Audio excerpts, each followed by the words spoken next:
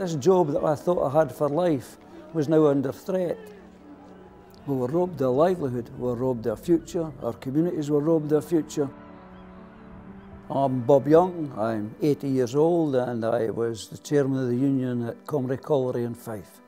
My pals were all going to the mining industry, so I decided that that's where I was going. So at 14 years and 10 months I started work at the Francis Colliery through in Kirkcaldy. I love the pit for many reasons. One of them was the camaraderie down the pit. You know, people that you trusted them with your life.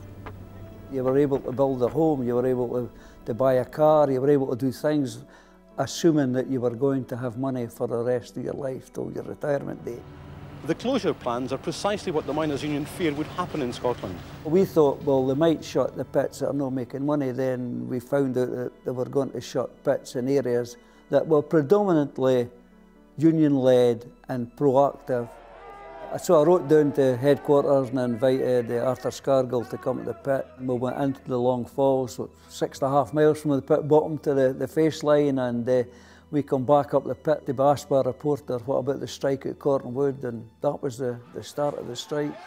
The scuffles continued and the arrests mounted. Police charged a picket line in Scotland today as miners tried to stop lorries of coal. The fight was to save our jobs. There was nothing about wages or conditions, and it was just to save the pits.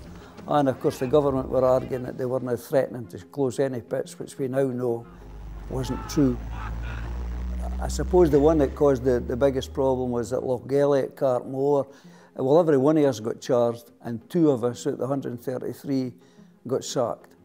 I was convicted at Dunfermline Sheriff Court of resisting, obstructing and molesting and hindering peace officers in the execution of their duty. About 100 miners did brave the picket line.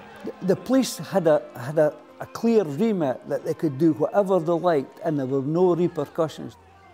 We found that our phones were being tapped. I had my windows broke, my cats got poisoned. We were thugs, we were flying pickets. We got all these names. I mean, Thatcher called us the enemy within. This was the same enemy within, by the way, that had been down in the bowels of earth keeping this country running. I know guys who were arrested, who lost their jobs, who were vilified. I know 2 of them who unfortunately took their lives. It's actually been devastating in our communities.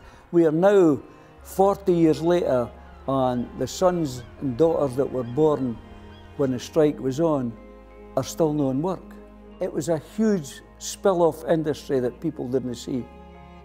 Would I do the same thing again? I would do the same things today and fight for people's futures and supporting each other. That's surely what life's all about, you know.